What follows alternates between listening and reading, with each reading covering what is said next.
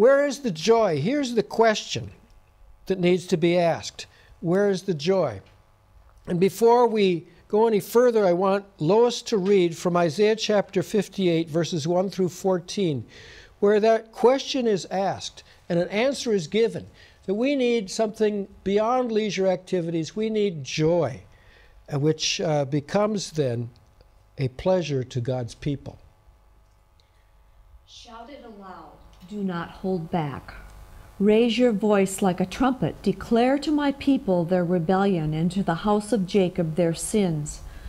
For day after day they seek me out. They seem eager to know my ways, as if they were a nation that does what is right and has not forsaken the commands of its God.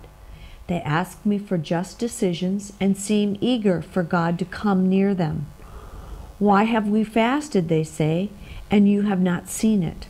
Why have we humbled ourselves, and you have not noticed? Yet on the day of your fasting you do as you please and exploit all your workers. Your fasting ends in quarreling and strife, and in striking each other with wicked fists. You cannot fast as you do today and expect your voice to be heard on high. Is this the kind of fast I have chosen? Only a day for a man to humble himself? Is it only for bowing one's head like a reed and for lying on sackcloth and ashes? Is that what you call a fast, a day acceptable to the Lord? Is not this kind of fasting I have chosen, to loose the chains of injustice and untie the cords of the yoke, to set the oppressed free and break every yoke? Is it not to share your food with the hungry, and to provide the poor wanderer with shelter? When you see the naked, to clothe him, and not to turn away from your own flesh and blood. Then your light will break forth like the dawn, and your healing will quickly appear. Then your righteousness will go before you, and the glory of the Lord will be your rear guard. Then you will call, and the Lord will answer. You will cry for help, and he will say, Here am I. If you do away with the yoke of oppression, with the pointing finger and malicious talk, and if you spend yourselves in behalf of the hungry and satisfy the needs of the oppressed, then your light will rise in the darkness, and your night will become like the noonday. The Lord will guide you always. He will satisfy your needs in a sun-scorched land and will strengthen your frame. You will be like a well-watered garden, like a spring, whose waters never fail. Your people will rebuild the ancient ruins and will raise up the age-old foundations. You will be called repairer of broken walls, restorer of streets with dwellings. If you keep your feet from breaking the Sabbath and from doing as you please on my holy day, if you call the Sabbath a delight and the Lord's day honorable, and if you honor it by not going your own way and not doing as you please or speaking idle words, then you will find your joy in the Lord, and I will cause you to ride on the heights of the land and to feast on the inheritance of your father Jacob. The mouth of the Lord has spoken. We have just heard about a people that went through the motions of Sabbath rest. That is, they had set aside the day that was to be holy unto the Lord, but they were doing it on the outside through rituals, and they even fasted. And they thought by going through the motions of a Sabbath that they would have joy. And worse than that, they were pleasing themselves and they were oppressing others. They'd forgotten about the poor. They were walking by them and not taking care of the needs of the poor the rest of the time. And they thought, again, just by going through the motions outwardly, that they'd have joy. And their activity is summarized in these three phrases. If you continue to go, that is, you have your own way, if you honor by not going, okay, this is how you honor the Sabbath, the holy time, by not going your own way. They were going their own way by doing as they please, oppressing the poor, and not doing as you please, not speaking idle words. Then you'll find your joy in the Lord.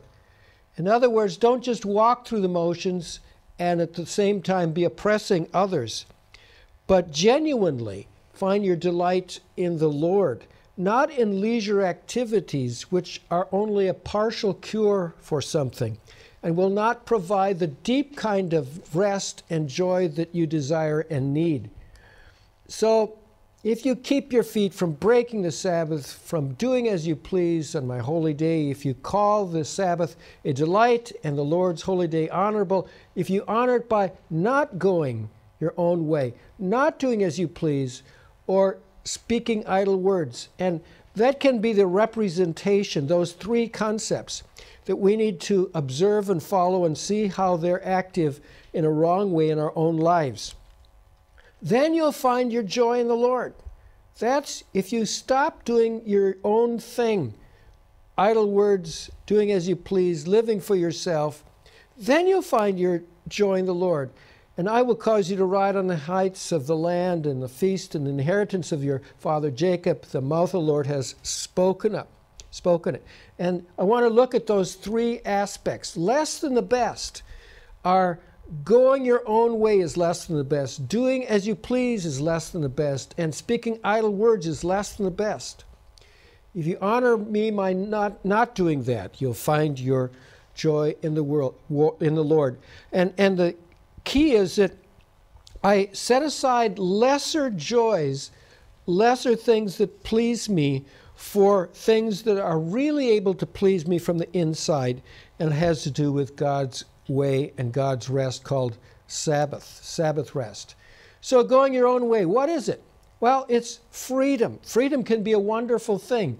We don't want to be slaves. We don't want to be oppressed by peoples or by the devil or anything else. Freedom can be a good thing. But freedom from what? What are we being free from? Are we trying to be free from God? Freedom from whom? Are we going astray? The book of Isaiah is largely about going astray, and we find a number of verses about going astray. In Isaiah chapter 3, verse 12, "O my people, your guides lead you astray. They turn from the path." And Isaiah 9:1, "Those who guide this people mislead them, and those who are guided are led astray." And Isaiah 53, "All we like sheep have gone astray. Each of us has turned to his own way, and the Lord has laid on him, the Savior Jesus Christ, the iniquity of us all." But again, Isaiah is about a people that tend to go astray, sometimes very overtly and obviously, other times very subtly by pretending to do what God wants, like have a time of rest, keep the Sabbath, but underneath it all, they're just going their own way. They're just doing as they please, and their mouths are chattering all the time, and it has nothing to do with pleasing God. Doing as you please. Here's this phrase: "Yet the day of your fasting, do you not do as you please and exploit your workers?" There it is. You do as you are going to do. You don't care what happens to other people. You go ahead and have your own way. Never mind if you hurt someone. Your fasting ends in quarreling and strife. You say, if I sacrifice by not eating, then God will give me my happiness. No. There's more to it than just acting out a fast. And you can end up in strife and so forth. How many times did churches get into arguments? Is it because they're really pleasing God? No, probably more than one person is wanting their own way. They want to please themselves. They have their own agenda instead of laying aside the agendas of the hearts. You cannot fast as you do today and expect your voice to be heard on high. Again, there are many rituals. Some are very strict. Everybody must read their Bibles every day. But the same person who forces Bible reading on people may be very mean and cruel in their words and gossip and say cross things, difficult things.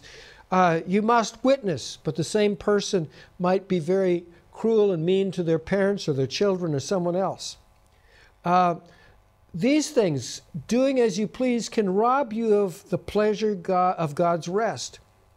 It may look good to have it your way, to please yourself, but in the end you're left with yourself, for you have been robbed of the deeper pleasure of knowing God's rest and pleasure in Him. Now, speaking idle words. I've put up here, talk, talk, talk, talk, talk. There's so many conversations that go on and on and on and on and on. Do you hear Americans, if you don't know English well, do you hear Americans talk and it sounds like just chatter? You don't know what they're saying? Probably, right? Or other people, if there's a language that you don't understand, it sounds like just a lot of words.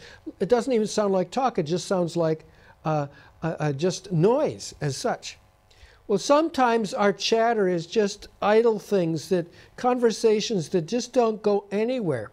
And it's interesting to note that after a church service in many countries, many places in our own country, to pick up the conversations, and they have nothing to do with the service that just took place. They have nothing to do with God or Jesus. They're often about topics that don't really satisfy. It's okay to talk about them, but it's not what will give joy.